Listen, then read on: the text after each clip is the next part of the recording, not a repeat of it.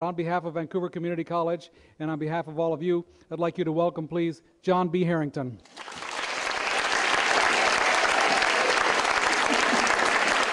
Wow, well, thank you very much. Now, it's a pleasure to be back in Vancouver. This is fabulous. When I was 8 years old, I used to sit in a cardboard box and dream I was going to the moon. When I was growing up, my heroes were the ones that were flying in space, because you saw it on TV every day. And so I dreamed about it, but I never thought I could accomplish it. So this story is really about that process and what it took to get to that point in my life. The year that I started college, I learned how to rock climb, and I spent all my time rock climbing and little of my time studying. When you don't study, you don't pass tests. You don't pass tests, you don't stay in school. I earned a 1.72 grade point average as a freshman in college. And it wasn't, I like to think because I wasn't intelligent, I wasn't motivated. I didn't have a desire to be in class, but I did have a desire to rock climb. And the year that I took off, I went to work for a surveying company in Colorado as a rock climber. And I was getting paid $4 an hour to do it. I was living in the mountains. I was 19 years old. I was just, life was good. But I worked for a guy that was an engineer that convinced me that if I wanted to make something of myself and I wanted to be successful in life, I needed to go back to college. And so I re-entered the school, the same one that kicked me out, with the idea, now I'm going to study engineering. I'm going to study math because I understand the practicality of what that is. I got a degree in applied mathematics. I went to the Navy in the fall of 1983. Spent 22 years in the Navy flying airplanes. When I was a test pilot, I realized that a lot of the graduates that I had admired as a kid back in the 1960s had been Navy test pilots too. And so these people had become NASA astronauts, and I was doing the exact same thing in my career that they had done in their career. So why was I any different? Why could I not apply to become an astronaut? Well, if you don't apply, you won't become an astronaut. If you do apply, you might. And so I applied twice. I applied in '94.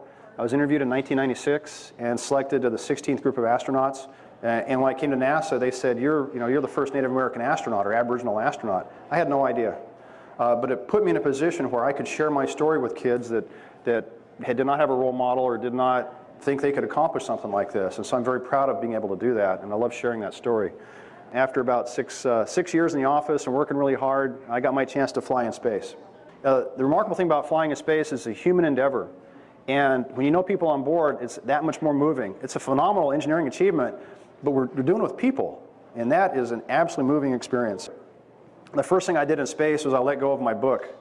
I had it on a tether, and I let go of my book, and for the first time in my life, this thing hovered right in front of my face.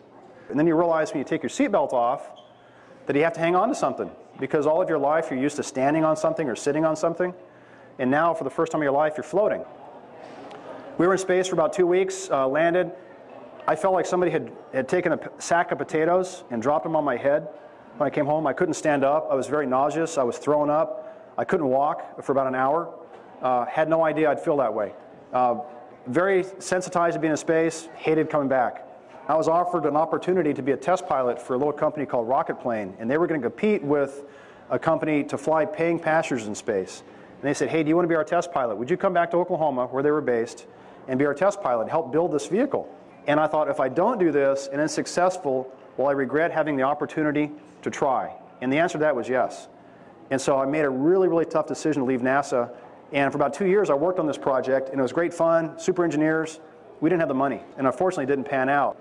I found myself out of a job, retired in the Navy, a trained engineer, pilot, without a job in my 40s, late 40s. And fortunately, the governor of my tribe is very into mathematics, very into science, love to support education. So I said, Governor, I want to pedal a bicycle from Cape Flattery, Washington to Cape Canaveral, Florida, and I'm going to speak at Indian reservations and NASA schools all across the country. And every day I'm going to write a story, and in that story is going to be a math or science problem to talk about the practicality of math. The most satisfying things you do in life are usually the most challenging things you do in life. And you want to be successful in all of them, but when you are successful about it, the feeling is phenomenal. Figure out what it is you're passionate about and go in that direction, because you never know where you're going to end up.